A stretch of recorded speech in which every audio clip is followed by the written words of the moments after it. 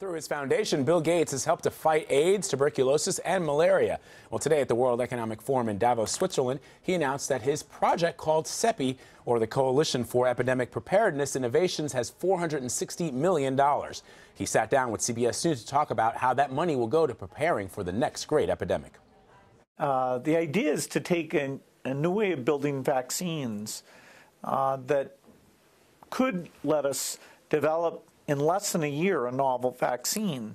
They're called DNA RNA vaccines, and so we'll fund a few projects to build specific vaccines, but not only will we get that, we'll prove out that these platforms can work, we'll understand the regulatory issues, and it gives us a chance of being able to respond in time when the next epidemic hits. We're in the same situation we were in before, where it takes years to build a new vaccine.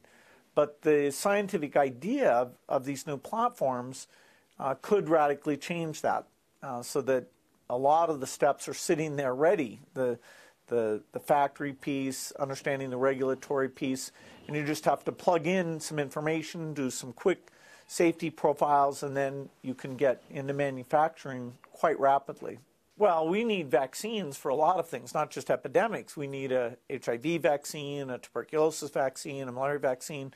All of those things are in the works, and over the next decade, I think most of those we'll get solutions for.